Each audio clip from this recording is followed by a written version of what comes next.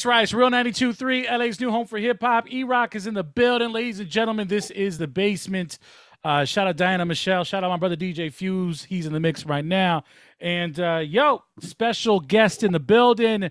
His name is Capella Grey, my brother. How are you? Good to see you. Yes, sir.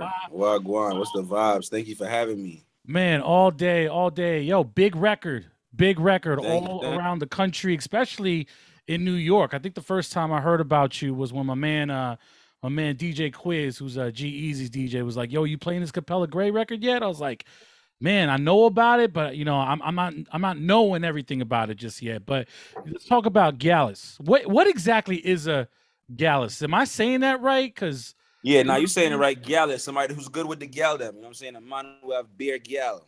You know what I'm saying? so Enough gal. enough gal. So exactly what is that for somebody that doesn't necessarily understand, exactly what you're Man, saying? gal girls. You know what I'm saying? A couple context clues. You know what I'm saying? Just a man just good with the shorties. You know what I'm saying? Okay, You know? okay, okay. That's what's up. Word. And you got a new remix that's out with Chris Brown, I believe, right, man? How did that come Chris together? Brown and Popcorn. Can't forget Popcorn. Ooh, Huge. It's Popcorn, crazy. legend right there, man. Yeah, it's a legend. Yes, sir. But How that did that remix is come going together? crazy. Just organically, I feel like the whole way that Gyalis came up, just period, was just real organic. Just a lot of love. Chris reached out, got it done. Then Popcorn reached out, we got it done. We didn't even waste no time. We wasn't even concerned with no politics. Let's just get it done and make a movie, and that's what we did. So, you know what I'm saying? Now we here. That's what's up, man. And you're from the Bronx, right? Yes, sir. Big Bronx, uptown, where it's Liddy at. So, what was that one moment that led you to do this music thing? I've been a musician for years. You know what I'm Hmm. saying? I was playing the keys and just mad different instruments from young in church and all that. And then I got into production and writing in like the teenage years. And then 2020 I decided to bet on myself and be an artist, and now we here. You know what I'm saying? Taking over.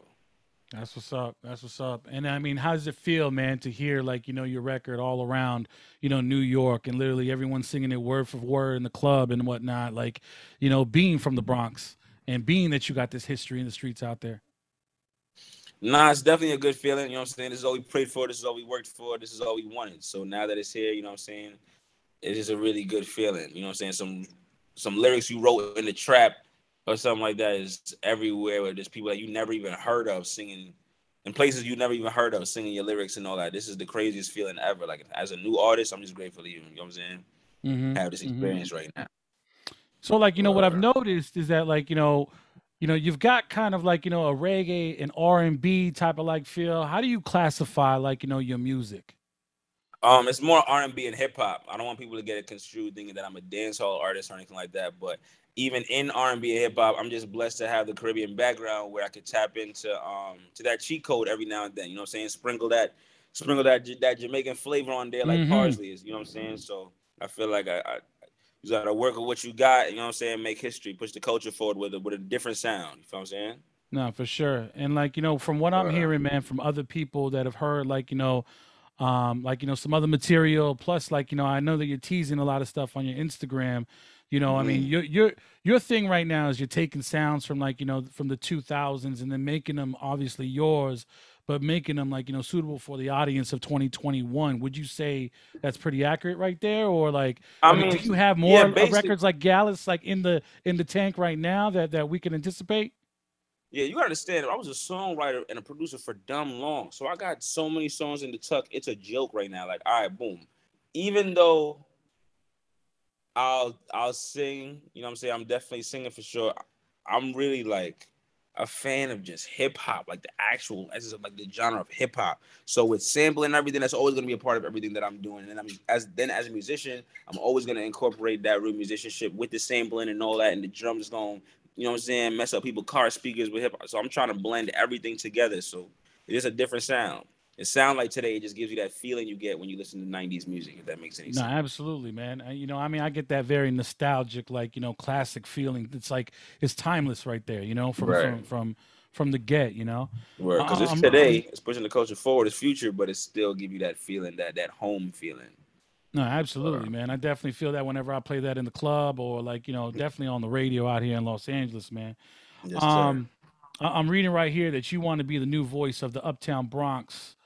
and you want the world to see, the type of talent that the Uptown Bronx has, man. Exactly how, you know, how did that come together? Like, and how do you plan on achieving that, to be that new voice of the Uptown Bronx? I mean, if we keep it a buck, if we keep it a bean, all the best talent to me, I feel like let me keep it. Let me hold Now on. keep it a buck, Slow us man. down. Keep it a buck. It's all good. It's All all right. good. It's like this. I feel like all the hip hop is at a great place whenever New York is at the top of the food chain, getting right back. You know what I'm saying? When we or just the East Coast, not even just the East Coast. I feel like it's more specifically just New York. Like the attitude, the energy in New York is so crazy. You Swag. seen the Gyalis music video?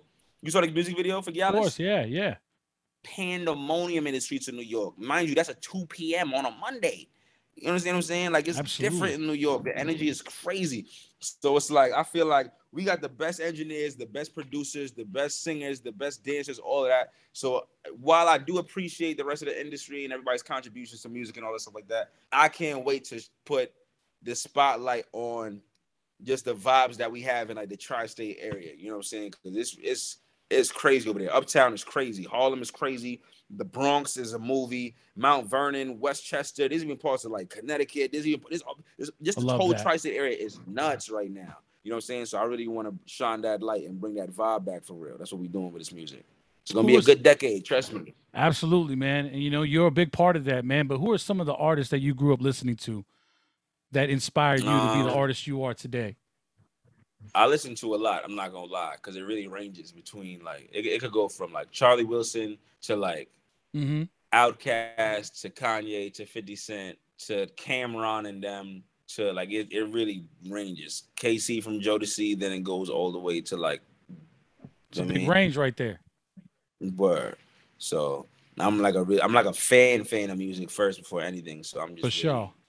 Well, let's just say or like, your top three MCs. I mean, they don't gotta be from the Bronx, but if they are, I can see top three why. You know what I'm MCs saying? So ever.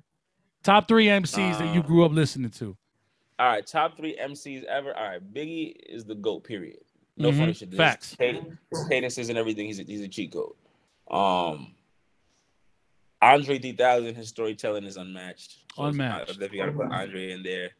And I love the energy from 50 Cent, like how he kind of bulldozed the game and he said things and then did things that matched. So I was And here he's for it. still doing things that's still like, out of this world. Like I just got You done know, he's watching goaded, Power Book 3 Raising Canaan the other night.